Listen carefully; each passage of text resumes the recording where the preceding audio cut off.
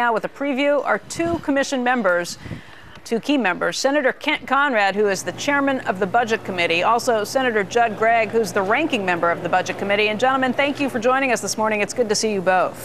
Thank you, Becky. Good to be with you. Great of you to have us on. Well, we have a lot to talk about this morning, but I don't know if you heard earlier, we had a couple of political journalists who were pointing out that they think in some ways this commission has been set up for a little bit of form of cover as a way that the administration can later raise taxes. Senator Conrad, why don't you weigh in on what the journalists are already speculating about? Well, I don't agree with that at all. Look, Senator Gregg and I proposed this 3 years ago, recognizing that we were on an unsustainable course as a country, that we're headed for a debt that will be 400% of the size of our economy. That's what the Congressional Budget Office has told us. That's what the General Accounting Office has told us. That is what the head of the Office of Management and Budget have told us. So look, we know that the current course we're on cannot be sustained, that we must change, that we must reduce spending from what is projected, that we must find a way to increase revenue from what is projected if we're to close this gap and strengthen the economic future of the country. If we don't, the best experts in the country have told us we will jeopardize future economic growth and economic strength of this country. So a lot is at stake here. This isn't an agenda of doing anything other than getting America back on a stronger course. Senator Gregg, I know both you and Senator Conrad have been preaching this message for some time. Do you think it's picking up steam? Do you think it's something that's resonating with American voters at this point? Well, first, as to your first point, which is there a revenue issue here? No, primarily this is a spending issue. The simple fact is that spending has gone up dramatically in this country. We historically spent about 19.8% of GDP in the federal government. We're up to 24% this year. We're headed towards 27%. We can't afford those levels of spending. So this is a spending issue. We still have very robust revenues headed our way, but we've got to control spending.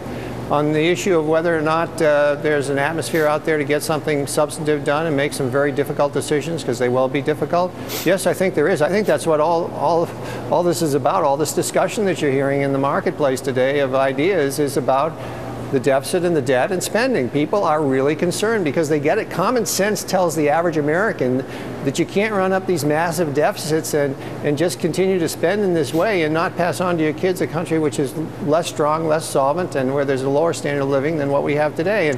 And people get it.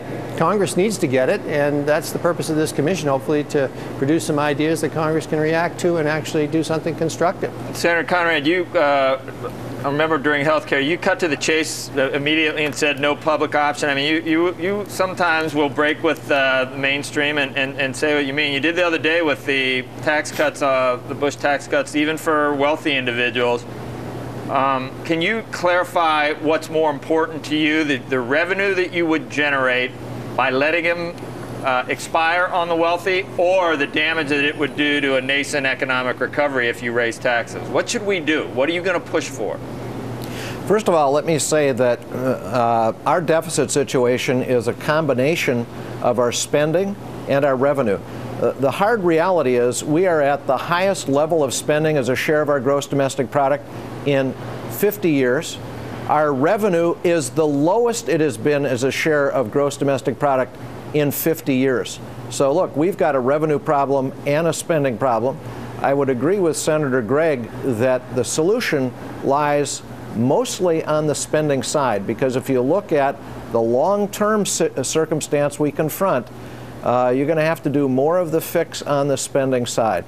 Look, with respect to the question of the expiring tax cuts, the first priority is to extend them on the middle class. We should not have any tax increase on the middle class. They are already overly burdened with the economic downturn. Number two, the general rule of thumb is you don't cut spending or raise taxes in the midst of a downturn. This downturn is still continuing. 1 in every 6 Americans is either underemployed or unemployed. So we got to be very careful with the timing of what we do. There's no question in my mind that taxes have to go up on the wealthiest among us. The question is when. I don't think this is the moment. Well, the big ideological divide in the country, Senator, is whether you end up with more revenue by by letting capital not be overtaxed. If companies do better and individuals do better, then the government collects more in taxes. If you kill economic activity, or for argument's sake, by raising taxes on capital in a recession, then you end up with less. So it's almost counterintuitive, and that's where the big argument comes in. Well, in a way, you're making my point, but look, the Congressional Budget Office has told us very clearly, deficit finance tax reductions actually hurt long-term economic growth. Let me repeat that. The Congressional Budget Office has demonstrated deficit-financed tax cuts actually hurt long-term growth because the drag of additional debt, now that we're at the debt levels what we are, that drag of additional debt hurts you more than the tax reductions help you. So look, what we do on the revenue side has to be carefully done. The emphasis needs to be on the spending side of the equation. But anybody that thinks we're going to get through this without raising revenue is not dealing with reality, I believe. Senator Gregg, in order to deal with the spending issue, as you know better than most, you got to deal with Medicare, you got to deal with Social Security, you got to deal with defense. All three of these have been areas where politicians have carefully avoided. How do you think you're going to approach it this time around? Well, there's no question you've got to make very aggressive decisions in all three of those areas. Unfortunately, the health care bill aggravated the Medicare issue because it took reductions in Medicare, which we might have used to make Medicare more solvent, and used them to create new entitlements, which was counterproductive in my opinion. Social Security has about 4 or 5 moving parts. We all know what they are. It just takes the political courage to step up and do it, and I think we should do it, and I think we can do it, and that's what this commission hopefully will do.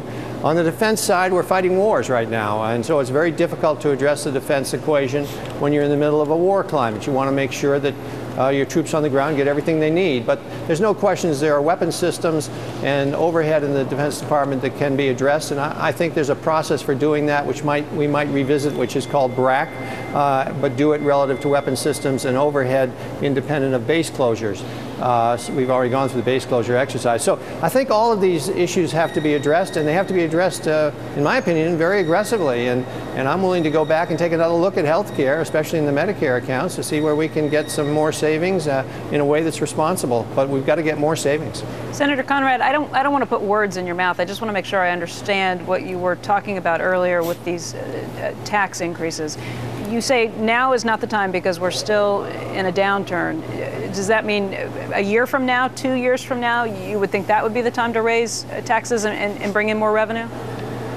Yeah, I think what we need to do now is we need to agree on the plan to deal with spending reductions and additional revenue, but not implement those plans at the moment when the economy remains weak. So if a lot of people see something getting set up before the election, Senator, about, the battle's going to be that your side, the Democrats, want to just do it for $250 or less, and the Republicans may say, we won't let you do that unless you let all of them be extended. Which side would you come down on? I would come down on the side of, just as I've described. My own view is we should agree on a plan now, but the implementation of that plan should not take place until we see better economic recovery. Yeah. Then that sounds like you're saying extend them for everyone, at least for the next year or so. Yeah, I think that's what I've said repeatedly over the last several weeks. Well, you better... But that does not mean that we don't ever do it. Right. I mean, some don't ever want to do it. I don't think they're being responsible. This is a circumstance in which the long-term economic strength of the country is at stake.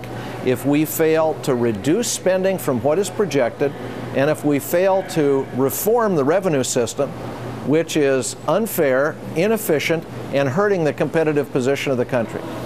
Listen, Joe, the issue here, and I agree basically with some of the outline of what Kent's saying, but the issue here is spending. I mean, you can't take spending from 20% of GDP to 27% of GDP and have a solvent government. It's that simple. So we have to do something about spending.